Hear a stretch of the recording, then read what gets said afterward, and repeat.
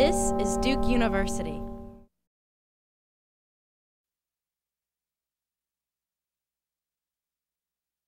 I'm supposed to give a little heads up sign for the recorders, so hopefully that was enough of a heads up.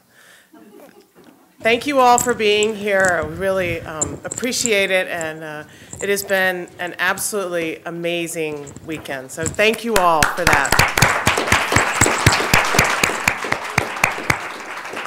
As I started out yesterday, I do want to say on behalf of the Alumni Association that we are so grateful that you were here and that you participated in our Winning Women's Weekend. As you know, this is a biennial event supplemented by multiple women's forums events around the country throughout the year. We started out this weekend with 10 women's forums throughout the states and in London, and now we have 12. So it has actually been a quite productive weekend in many ways, including increasing our programming. So, but again, I want to thank you. Did I say who I was? I'm sorry. I'm Sterling Wilder, class of '83. Oh my goodness. And the director of Alumni Affairs. And again, I just can't thank you all enough for everything. And we're looking forward to our panel this afternoon. As many of you know, President Emerita Nan Cohan was to be with us this evening, and she was ill and unable to attend. She is much better, as Bob Cohan has emailed us. And as a matter of fact, she was able to watch the game this afternoon, so we know that she is better. And now she's really better because we won. So, but we are sad that she's not here, but we are so delighted that Nancy Andrews, Dean of the Medical School, was able to join us in the conversation this afternoon. So my duty is almost over, and I am to introduce Donna Lisker, our fabulous moderator, and turn the program over to her. And as many of you know, Donna Lisker is the Associate Vice Provost for Undergraduate Education, and in her role, she focuses on integrating the academic and social dimensions of the student experience. Donna is the former director of the Women's Center and co-director of the Baldwin Scholars Program with Colleen Scott, who is with us today since 2004. And Donna also served on the Women's Initiative Steering Committee, which led a year-long analysis in 2002 and 2003 on the status of women on campus. An avid master rower, Donna also teaches a freshman seminar on gender and sports in contemporary America. Donna, I turn the program over to you. Thank you, thank you. I feel like this has been perhaps the greatest 2 days of my life. I got to facilitate a panel between Ellie Smeal and Nancy Hogshead yesterday, and now I have the honor of doing this with Dick Brodhead and Nancy Andrews, so it's terrific. And I was saying to Nancy how fortunate we are that on the one hand, we hate that Nan Cohan couldn't come, but on the other hand, look at the incredibly distinguished woman that we have available at a moment's notice to step in. I'm going to introduce President Brodhead just very briefly because I think you all know him, and he asked for the honor of introducing Dean Andrews, so we're going to let him do that, and then we'll begin with some questions. So Richard Brodhead became Duke's 9th president on July 1, 2004, after a 32-year career at Yale University. In addition to serving as president, he's a professor of English at Duke. He was born in Dayton, Ohio, and graduated from Yale in 1968 and received his Ph.D. there in 1972. He then joined the Yale faculty, where he became the A. Bartlett Giamatti Professor of English and American Studies. After serving as chair of Yale's Department of English for 6 years, he was named Dean of Yale College in 1993 and served in the post for 11 years until he assumed Duke's presidency. Dick? Oh. Now you can tell us about Nancy. All right. Okay. And now I get the honor of introducing Nancy. And I'll introduce Nancy one way by saying we got the news of Nan's illness and unavailability, if I remember right, on Thursday morning at about 8:30. Well, the Women's Weekend was just about to begin. Right? This is called Winning Women. This was not going to be a winner to have an empty seat up here, so who are you going to call? I thought the one thing that would be, I knew that Lori Patton was already speaking on the program, that let's give it a try. And you know, you have to assume she's the dean of the medical school that this is not going to work out. But actually, I wrote her, and by 10 a.m. you had already agreed and said, "I'm not doing anything, so that would be perfect." All right. So as far as I'm concerned, you need know nothing else about her. But I will tell you one or two things about her. Okay. She also went to Yale. She then went to Harvard, MIT, to the MD PhD program. I think, is it technically true that your PhD is from MIT and your MD is from Harvard? Yes. She trained as a pediatric oncologist, and then through her research, she has become one of the principal experts, or I've even heard people say the principal expert in the world, on how the body takes up iron and all the complexes of diseases that are related to that and the malfunction of that process. The Iron Lady, you are often called. Yes, and she then became, at a tender age, she became a chaired professor at Harvard Medical School. She was asked to repair the MD PhD program at Harvard MIT, which had fallen in, apparently, they never got over your graduating, apparently, and you came back and fixed that. She then became the Dean for Basic Sciences at Harvard Medical School, and when Sandy Williams made other plans, we needed a dean for the medical school. We ran a search. We looked high and low. We looked at men and women. We asked ourselves the only question one can truly ask in a search, which is you want to make sure that you've done everything you can to have a diverse pool of candidates, but at the end of the day, you have to hire the person who's going to do the best job. And what a pleasure it was that that person was Nancy Andrews, that she, in fact, accepted the job, I think, with great spirit and enthusiasm. This enabled Duke to become the first top 10 medical school in America to have a woman as its dean.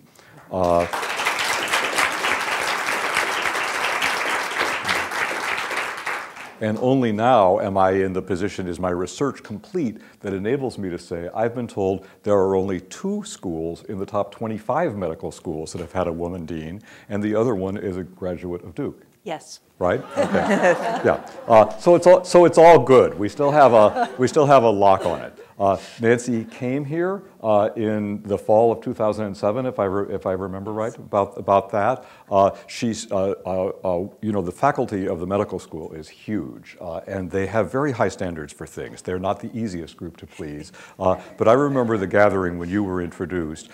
She walked into the Searle Center, and she said something about Duke that I personally have quoted many times. You said how happy you were to come to a university that was inspired by its traditions, but not determined by them, right? Okay, and I thought, that's a pretty good description of this place. This person seems like she gets it. Since then, you have been a wonderful dean. You've led this place on all of its fronts, the research front, of course, where you are yourself such a leader. We're now building the first new building for medical education to be built since 1930, and that, I think, is a very significant part of your personal leadership. In that building, doctors, nurses, PAs, and all the other things we teach will all be taught together rather than being all broken up and hierarchicalized the way they usually have been, and I think that's part of your mark as well. Everyone who's dealt with Nancy knows that she brings just extraordinary human warmth and cheerfulness and effectiveness to the occasion. You are the Iron Lady, in that you bring extraordinary strength to an extraordinarily demanding job, and yet, for all that, you bring all the compassion and respect and joy that one could wish. One last thing I'll tell you about her. Well, in addition to serving on Victor Zhao's councils in every respect, because of course it's a big position in the whole of Duke Medicine, Nancy also has agreed to sit on my senior leadership team, and that's actually been a great benefit. Actually, Lori Patton has as well. But I'll just say one last thing about her. I remember taking you to your first Duke basketball game. And do you remember this? Of course you do. Yeah. How could we ever forget it, either of us? And I remember meeting your daughter on that occasion. Well, she was in high school, and what was going to work out there. She herself is now a junior? Sophomore. Okay, a sophomore at Duke. We might or might not hear a little more about that later on. But Dean Andrews is wearing her proud Duke Mom pin. And so this really just goes on and on and on. I am delighted to have you as a colleague. I've done many things professionally and personally with you, always with the greatest of pleasure. And it's great to have you come and join this event. Thank you very much.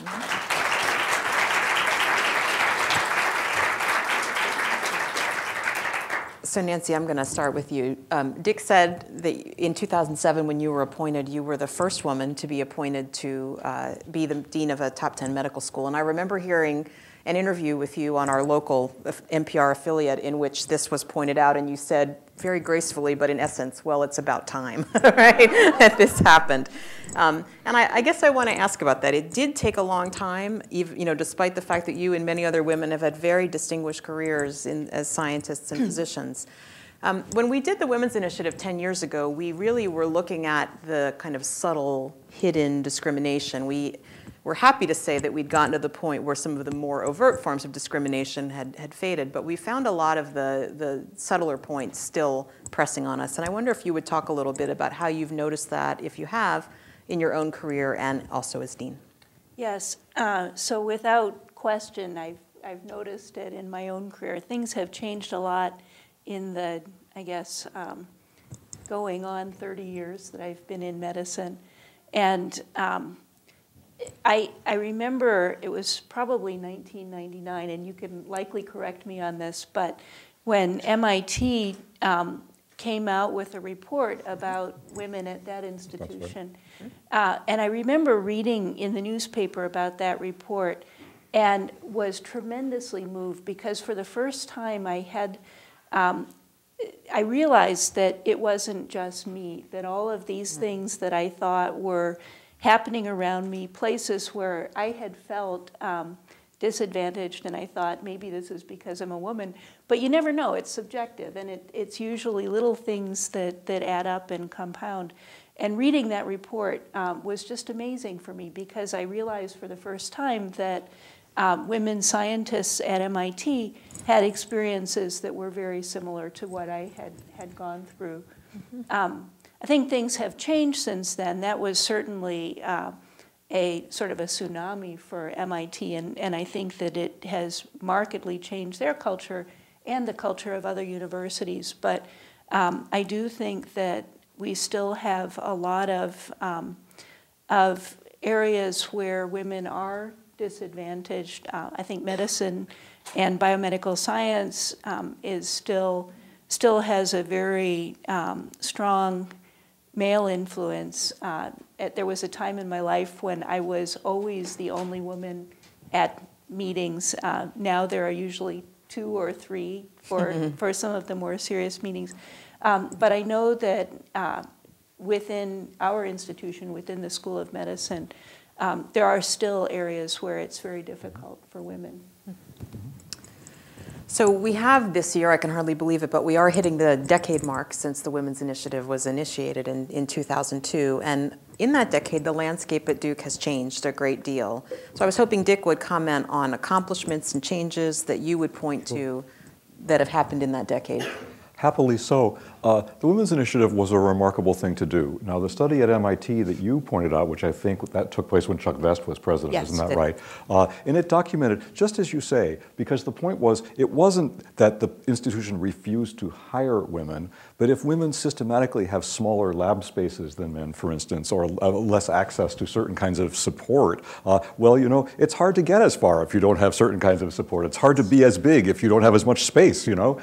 And so that was really, it was important, I think, for teaching us all that you had to look at all kinds of relevant dimensions besides the obvious ones. Well, here's Nancy Allen, whose job it is to do this on behalf of this university. The Women's Initiative came out, if I remember, in about October or November of 2003. And I remember it pretty well because it got a lot of national coverage, and it was smack in the middle of the presidential search. I read the Women's Initiative when I was a candidate for this job, and it was a striking thing to learn about this university that it had cared to undertake such a study.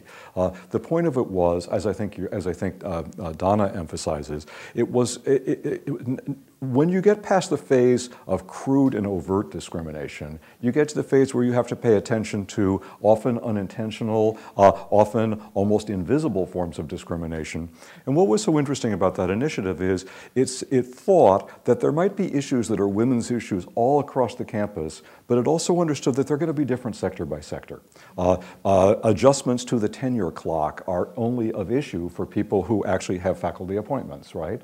childcare is actually typically not an issue for undergraduates. The issue of what encourages and discourages people in the form of Ph.D. mentoring is a graduate student issue more than it is other kinds of things. And I thought that report was important for giving each of these sectors the force of a united analysis, while also understanding that each of them needed a different path of solution to solve its problems. So what came in the wake of that? Well, the first move that was made was the childcare move, right? Because Duke opened its own first childcare center and then put out money so that all across Durham, childcare institutions, we didn't want everybody from Duke to go to a Duke place. That actually is very bad for your city. So the thought was, put money out that enables local daycare institutions to make themselves better, to get 5-star certification, and we'd put out the money to achieve that on the condition that they would then make places for children of Duke employees and families there. So that was a very important thing. And really, sector by sector by sector, you had these different kinds of moves. Everyone knows that one phrase leapt to fame from that report. Everyone knows what that phrase was, effortless perfection.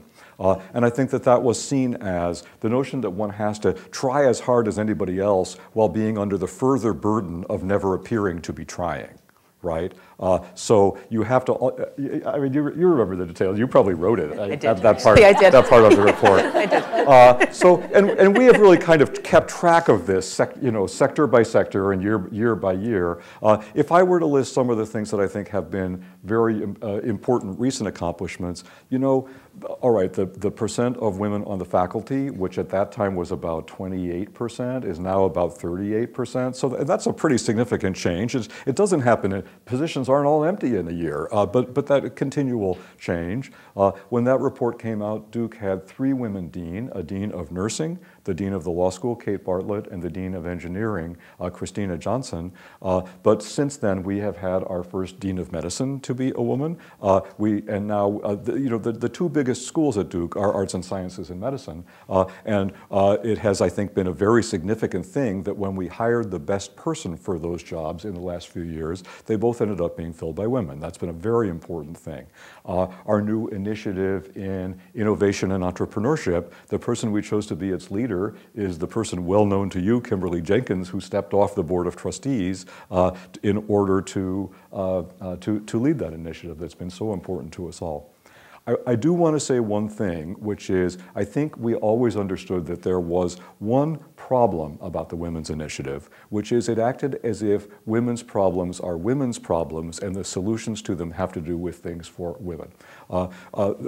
Anything called a women's problem is a problem of men and women, and the solution needed to include, the diagnosis needed to include men, and the solution needed to include men. And I think finding, especially is that true for the residential part of the population, it seems to me. There's one other thing I'd say, which is I think it was widely misunderstood when that report came out that what it said about undergraduates was a description of that moment, 2003, going forward. Remember what we all learned from that report? It was documented that men came with moderate self-esteem, which increased over their time at Duke, but that women came with moderate self-esteem, which decreased over their time at Duke. This is, of course, an extraordinarily depressing statistic and significant one.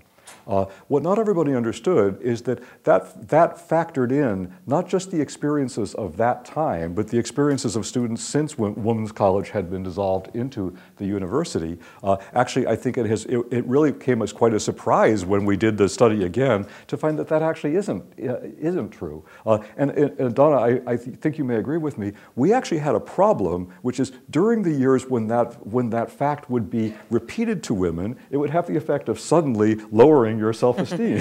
But if in fact the group you're in is actually experiencing increased self-esteem as well, that's a good thing to know. Self-esteem is a funny thing, I remember when you and I were first doing this business together, Donna, we'd say, okay, what are we going to do about self-esteem? And we'd meet with groups of undergraduates and they'd say, the first thing is, don't tell us that this is a problem because that makes it makes the problem so difficult. I think there's, really,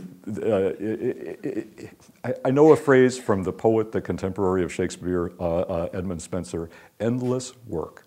solving the problem of making, what's our aspiration here? Our aspiration is that this place will be in every position, staff, faculty, student, absolutely as open as an opportunity for any woman as for any man, and that when they come here, they will get just the same amount of opportunity, just the same belief in themselves to realize themselves and their education, and that's endless work, right? It has to do with so many different issues. We've made very significant progress, but of course that doesn't mean you're there yet.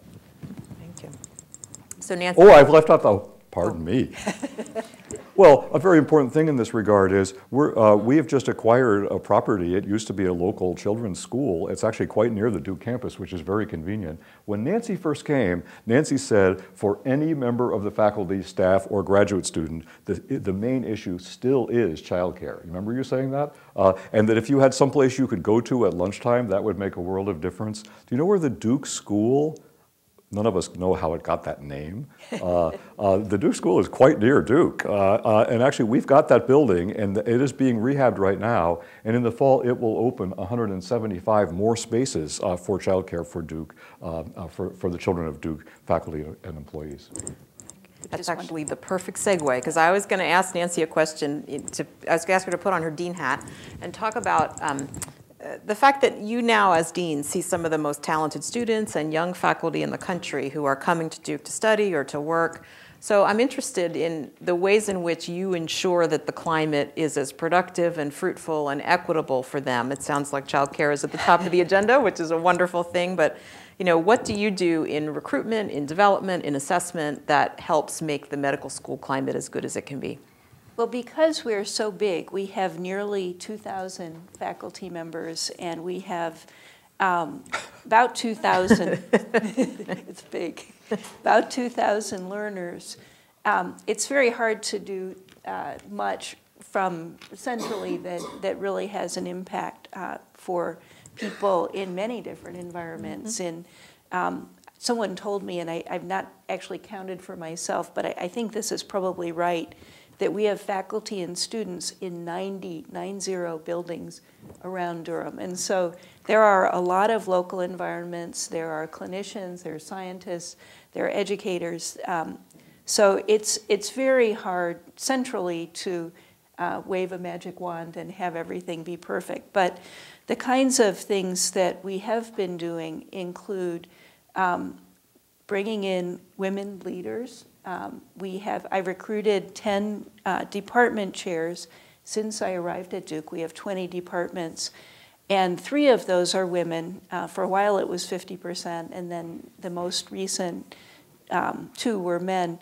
But right now, 50% of our faculty members have a woman department chair, because our largest department, Department of Medicine, that has something like 600 or so faculty members, has as its chair Mary Klotman, who was a Duke undergraduate, Duke medical student, and Duke House officer before she left for about 15 years. And varsity athlete. Mm-hmm. That's right. And Mary is tremendous, and she is, so I'm the one of 2, I guess. I'm the only woman dean in the top 10, one of 2 in the top 25. Mary is the only woman chair of medicine in at least the top 25. I was trying to figure out where the next one was, and after 25 it was just too much work, and so I stopped, but at least the top 25. And our chair of psychiatry, Holly Lisenby, also a Trinity College graduate, Duke medical graduate, Duke House officer, chairs one of our next biggest department, psychiatry, which has about 300 faculty members. And then we also have women chairs in 2 other departments. I think that helps. But one of the striking lessons to me in this job is that having women leaders doesn't get you there all the way. And so among other things, I've pushed hard for all of our department chairs, center and institute directors to be very deliberate about trying to diversify our faculty and our students and our other trainees, our residents and fellows.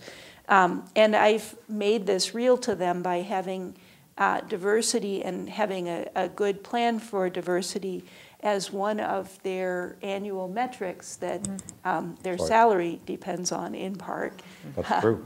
And so it's been noticed.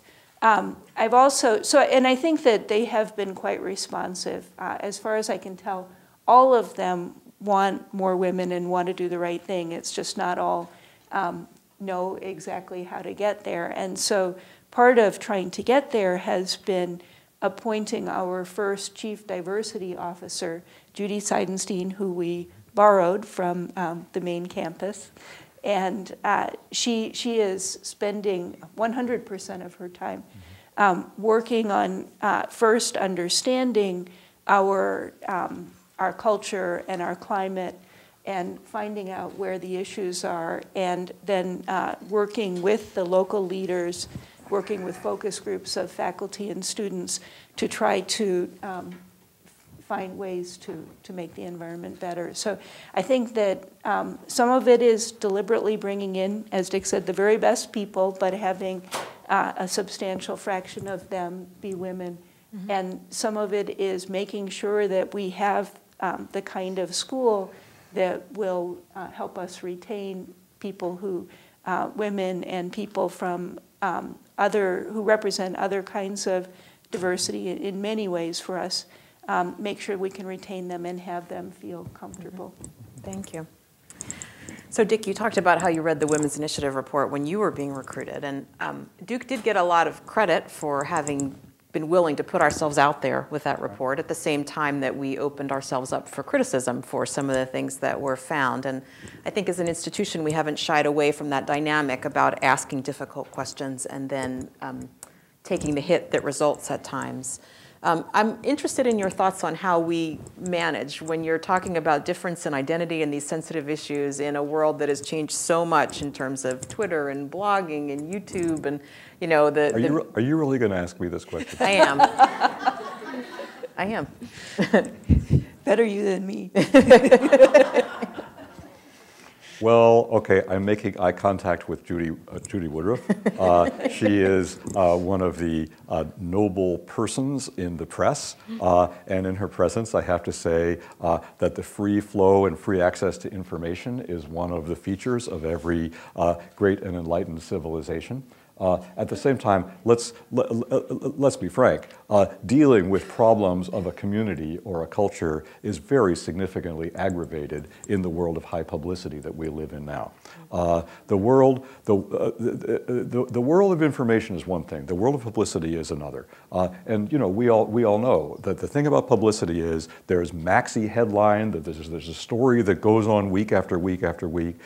Once something is a headline, I think we all have to understand the world of headlines is the world of simplification and the world that invites preconceptions and plays to preconceptions.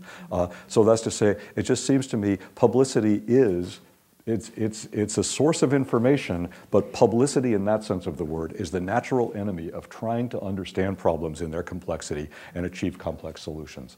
I've been through a case or two that has involved publicity.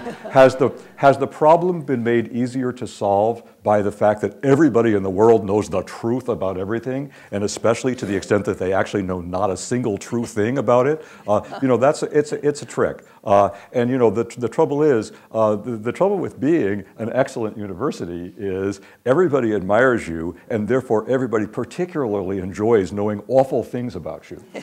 You know that this is true, right?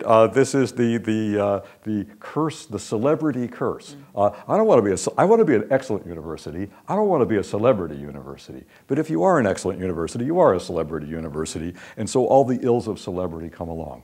I hesitate to go into it, not to go back several years, but even last year, a Duke student did something that I think you would say was profoundly indiscreet.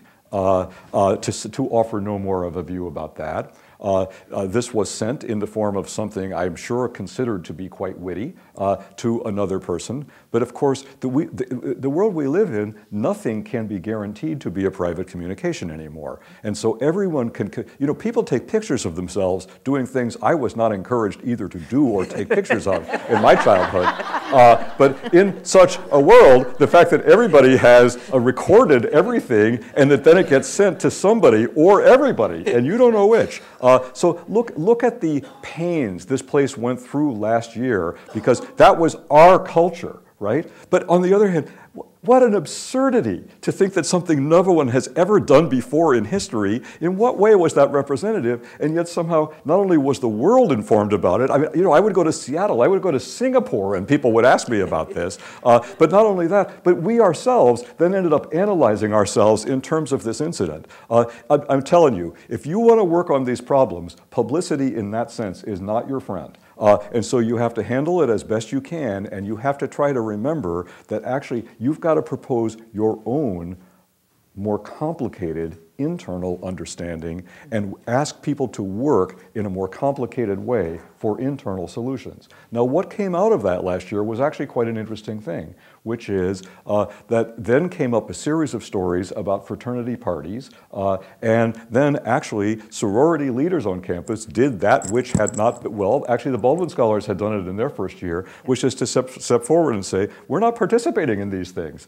You know, this actually has a profound effect. If you refuse to do things that people then belittle you for doing, that's actually a pretty strong position to take. And look at the pushback, it seemed to me, was really wonderful for the health of this community, wonderful for the reputation of this community, and wonderful for the self-confidence of women as self-determining agents. Mm-hmm. Great. I want to ask one more question, the same question of both of you, in order to leave a little bit of time anyway for questions. So one of the primary things we're celebrating this weekend is the 40th anniversary of Title IX, which is a significant amount of time, 40 years, but it's also, of course, just the blink of an eye in other ways. And I've heard so many alumni this weekend talking about how their time here at Duke just seems like yesterday, but so much has changed in that way. I'm interested in that 40-year period since Title IX, what you might be particularly proud of, you know, what you think has changed so much for the better, and what areas you still think we need to be working towards and working on in support of women's leadership. Go ahead, your turn. I think that just the fact that there are women leaders in places where when I was young, it would never have occurred to me there could be a woman leader. It just wasn't something I could imagine, I think is a tremendous accomplishment. At the same time, at least in medicine, the progress has been very, very slow. A colleague of mine, actually a man from another medical school, a couple of years ago projected out how long it would take until we reached in medicine, in academic medicine, parity between men and women at assistant professor, associate professor, full professor levels. And I don't remember all of the numbers, but associate professor was going to be 2038, and full professor was going to be 2058 if things continued along the same path that they'd been. I think that we're actually going to get there faster because I think there is a critical mass effect, and we are, the slope of that curve has changed over the last few years.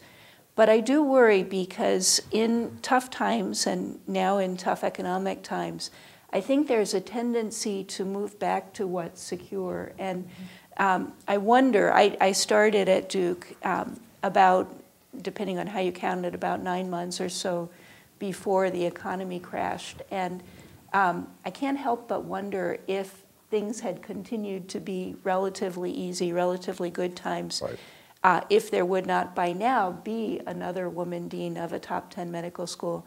Several of the other schools have had their deans turn over, which actually should happen often because the average tenure for a medical school dean is 3 years. Oh. So I've passed the average. We're very happy about that. Nancy's a survivor. I'm a survivor. It was 2 years for a long time, and now it's 3. But I think I do see in many areas what looks like a slip backwards, And I think it's because people become more conservative and fall back into old patterns in tough times. And so a couple of years ago, I was a lot more optimistic that we were changing our trajectory and getting there faster. I'm not so sure now. And I think it takes a lot of deliberate effort. Same question, Dick. Okay. Well, we should talk about Title IX in athletics at some point, because actually it's been such an important part. But I won't say that now. You asked about achievements in the future. You know, when you talk about medicine, you're talking about a field that is very paradoxical, in that women got MDs far earlier than they got many other professional degrees. And actually, the profession, like biomedical sciences, has always had lots of women in it, and medical faculties. I mean, compare them to physics departments, compare them to economics departments. It's actually always been very welcoming, and there's always been an abundant presence of women. But then the higher you get in the hierarchy, the less you find them. And why is that? Partly it's because it's been the place that really had the alpha male culture. That was part of it. Part of it is something that no one has mentioned, maybe because it's too obvious, which is that as women have assumed the freedoms of professional identities, they typically also continue to bear the traditional burdens of family, child rearing, not exclusively, but disproportionately they do. And those things become, you know, if you have that responsibility, that's going to have some effect on your degree of advancement. We haven't wanted to create the world in which women will become suddenly equal to men on the condition that they don't care about families, right? I mean, that's actually not a solution to the problem. That's a pseudo solution, or that's a solution that simply is the new problem. So we have to keep all these things in mind. We don't want to make the problem simpler than it actually is. I'll tell you, when I think about where we are, you know, I went to, okay, you want to know something that you may already know, and if not, I hope it won't make you hate me. Do you know that I graduated from an all-male college? Okay, I graduated from an all-male college in the year it announced it would admit women. 4 years later, I was a faculty member at that college, and it had already been coeducated for 2 years. So that's to say, I never I never attended a class with a woman when I was in college, and I never taught a class without a woman in the 32 years I was on the faculty of that place. So like, I've seen it both ways, and so I think Cindy and I, you know, when I went to graduate school, that was so amazing. It was coeducated, you know. That had many advantages and fascinations, but really, you know, my life, it really was lived. I came to adulthood with the women's revolution, as also with the civil rights revolution in this country. And for me, that has been one of the profoundly meaningful facts of my life. But then the question was, how do you open the doors? How do you remove the overt barriers of discrimination that used to pertain? When I was at Yale, the first Title IX, one of the very famous Title IX cases, Yale had men's and women's crew after it was coeducated. And the men's crew, they had to go about 12 miles to a place where you rode. And you know, it's often quite cold and damp in New England in the spring. And the men had a shower, and the women didn't. So the women had to wait on the bus in their sweaty sweatsuits, waiting for the men to finish showering so they could get back in the bus and go back to New Haven, where the women could then shower. The women, actually, one of them was my student. She rode in the Olympics. Kristen Ernst, I'm sure you know who she is. A wonderful documentary. She led a very famous protest in which the women members of the crew went into the office of the then director of athletics, who was a woman, and took their clothes off to draw attention to this inequity. And you know something? Actually, okay, so only in 1999 did they discover that women had minuscule labs at MIT. You know, these discoveries, you got to be hit over the head with a sledgehammer again and again and again. But there has been progress on all those fronts. I'll tell you, we should look back with pride. We should look to the present with a sense of what our business is to accomplish now. But you know, the challenges of the future might be very different from those that we have now. Let me mention something that interests me. As you look at national unemployment figures, you're aware, I presume, that unemployment for men is significantly higher than unemployment for women. But if women are the ones who have the preponderance of child rearing and domestic responsibilities, you're making it harder and harder and harder if the woman has to earn, has to be more of the breadwinner for the family while also doing the other jobs. And here's the figure that I think should really give us pause. This isn't a Duke story, but it is an American story. Do you know the figures about the percent of women getting bachelor's degrees and the percent of men and women getting bachelor's degrees? Men outnumbered women until the year 1980, and then you achieved the happy moment of equality, but now I think the figure I saw, 57% of the bachelor's degrees in America go to women and 43% go to men. Now that's great as indicating opportunity for women, but I would say it's potentially quite distressing in terms of what's going to happen. What's going to happen for this country if you have an undereducated world of men, and the women still have the responsibility? So the women now have yet more responsibility financially, while still having a preponderance of responsibility on the domestic side. That's a problem that I think none of us have really begun to prepare yet for yet. But that's something we could maybe see. Isn't there something about a cloud on the horizon no bigger than a man's hand? Or a woman's hand. This might be said to be one. We have so much experience and interest and passion in the room that I want to open it up for questions for a little while. We don't have microphones in here, so I'll ask people to project as they can, and I'll repeat the question if necessary. So what questions do we have? Yes, Judy. And that is, what do you think are some of the best ways to get young girls, young women interested in the sciences and math? So I think part of it is exposure, hands-on science. I remember when my daughter, who is my oldest, started doing science in school and didn't really like it. I was thinking, that's not science at all. That's just, sort of Mickey Mouse stuff, and it doesn't at all resemble what I think of as science. I think also helping girls maintain their confidence. Now, I realize I'm about to get into trouble if this is being recorded and my daughter ends up seeing it somehow. Or if you won't tell her. It goes on YouTube. Yeah. But when my daughter was in middle school, like many middle school girls at that point, and maybe still, she'd always been great at math, and she started to do less and less well.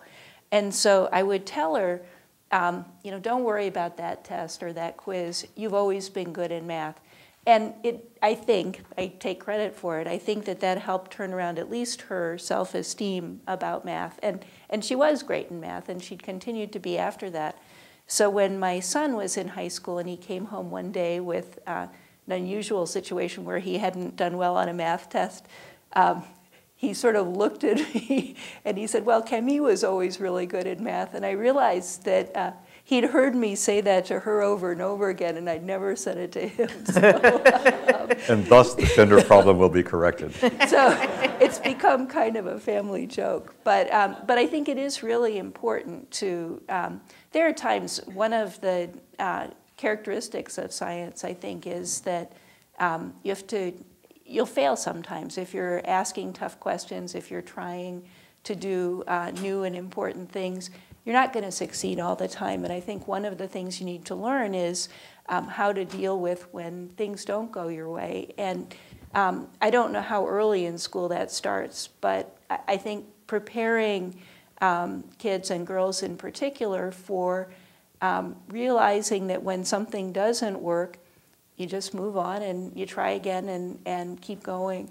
And so I think that's also an important part of keeping people in. In my view, a lot of the reason why there is a leaky pipeline from early on all the way through, at least in my field, all the way through to the most senior people in biomedical science, is that women are more likely to opt out. If things aren't going well, they're more likely to say, I've got another talent, I can go in a different direction. And so I think developing that resilience is also very important. I will say, too, that Dean Andrews has been so generous with her time. In the Baldwin Scholars Program, every time we ask her, will you talk to a group of young women about your career path and how you've gotten there, she always says yes. And this is a very busy woman, so the role modeling is important, too. Maybe I could just butt in and say one little thing, which is to link what you just said to sports. I was not myself a varsity athlete. This may not be known to you. And so I'd have to say one of the things that I didn't get right away about sports is that sports is about doing things, and sometimes they go well, and sometimes they don't. But in sports, when something doesn't go well, like you miss a basket, you can't just, say, well, I got to leave the court now and do some, practice some alternate skill. This business of learning to try your best and then just erase what just happened because now you got to try your best over again. That's actually a great lesson. Yeah. And sports is a place where people learn all kinds of skills that are valuable across the entire world of experience. That's why we have Title IX. Laurie? Yeah, thank you so much. This was really inspiring as always. And I wanted to ask you a question about a theme that came up this afternoon in our lunch, which is about innovation. So you may or may not know that to be an innovator originally meant to be a heretic, to be someone who departed from the theological norm. And now, of course, it means someone whose idea has connected with society in a really useful and engaging way. When I wanted to create a better story about arts and science patents, people who had registered for patents in the last 3 or 4 years, there were hardly any women in that group. And there have been very interesting studies that show that people who register for patents, those kinds of innovators, inventors, aren't women. And it's similar to the theme you were just talking about. But there have been other studies that suggest that social innovation, new ways of connecting, new ways of relating and restructuring certain kinds of networks are more and more women. And I think that's just a very interesting fact I'll share with everyone here. That's interesting. Arts and Sciences in the School of Medicine occasionally has episodic scrappiness around classroom things, around labs and so on. And Nancy and I decided we're just going to create a new network that involved a kind of oversight and collaboration. There were 5 women in that room, and when we first met in January, and there were about 10 years of problems that we solved in an hour. Right. Yeah. But I just would love to hear you talk about this question of what it means to innovate and invent for women. May I? Please, yeah. I'm going to sort of indirectly address that, but one of the things I feel very strongly, and you probably can sense this, about the importance of diversity for our school. And so I try to make that a part of really every public opportunity I have to talk to the faculty. We had a symposium on innovation about a month back, and so as part of that talk, I did some reading in the social sciences literature, which is not my area, and so it's a little bit of a different language, but got pointed in the right direction and came across a really fascinating experiment. And if there are social scientists here, please forgive me for being a novice, but it was to get a group of people together to come up with a solution to a problem. And what they did was they had a group of, I don't know how many, say 100 people in a field, and they made 2 smaller groups from those. They took something like 10 people who were the very best, considered the cream of the crop, and then they took 10 people randomly selected. And the innovative solution, the most innovative solutions, didn't come from those who were the best. It came from the group that was randomly selected. And in other settings, so this was, I think, is a very strong argument for diversity. In another setting, and I can't find the reference for this, a colleague told me about a study where basically it showed that when you have a group of people, you get the best dynamic, the most innovative, the most productive group when it's 50-50 men and women. And if you move towards all men or all women, the group doesn't come up with solutions in the same way and doesn't do as well. So it's not exactly answering what you're asking, but I think it's a strong argument that innovation requires all perspectives. It's a great answer. we know that there are cultural dimensions and cultural baggage to all these things. And you know that in traditional culture, innovation is marked as masculine. Do you know a quote from Ralph Waldo Emerson? "He who would be a man must be a nonconformist." Okay, well, what about she who must be a woman, who would be a woman? What is that? What's that's exactly supposed to mean? And even now, you talked about social entrepreneurship. Who is the most famous entrepreneur or an innovator in America? Steve Jobs. Who's the most famous social innovator in America? Perhaps Wendy Cobb. Okay, so you get it that way. But just so as not to keep replicating that, the founder of Teach for America. So as not to keep replicating that, I think that the fact that we, Duke, put in charge of our innovation initiative and entrepreneurship initiative, Kimberly Jenkins, our graduate, our former field hockey player, of course, who went to Microsoft and persuaded Bill Gates to found the education practice that became their biggest growth industry for a decade. To have her be the head of that initiative, I think, has been extraordinarily meaningful. You know, I'll tell you, when I became a faculty member, my department had had men as its chairs since the origination of the English language. Right? And you know, the experience was not altogether happy, but it was altogether expected. And I remember there's a person, Pat Spax, you may know her name, Patricia Meyer Spax, became my boss. She became my department chair when I was first a tenured member of the faculty. It made a very big difference to be in the world with different governance. And it seems to me that to put people in charge of things they're expected to be in charge of, you know, we are very lucky that Catherine Gillis is the dean of our nursing school. But people expect the dean of the nursing school to be a woman. I don't say anything to belittle that, but to have women be in positions and excellent and fantastic at positions that they're not expected to be in actually does have a wonderful effect for everybody. You know, you don't have to keep teaching people lessons when it's right in front of you all day long. I think we have time for one more question. Yes. Well, I wanted to ask about the new Cancer Center, which I understood will open this week. Yes. And I'm very fortunate to be a cancer survivor from Duke Hospital, and I appreciate so much that good medical attention. And I wanted, as far as the females, if you could kind of break down a little bit for us in the Cancer Center, the percentage of female doctors, male doctors, or how that sort of plays out. I don't know offhand. I know that I don't know the numbers. I can think of many wonderful women doctors there, but I'm afraid I don't know the numbers.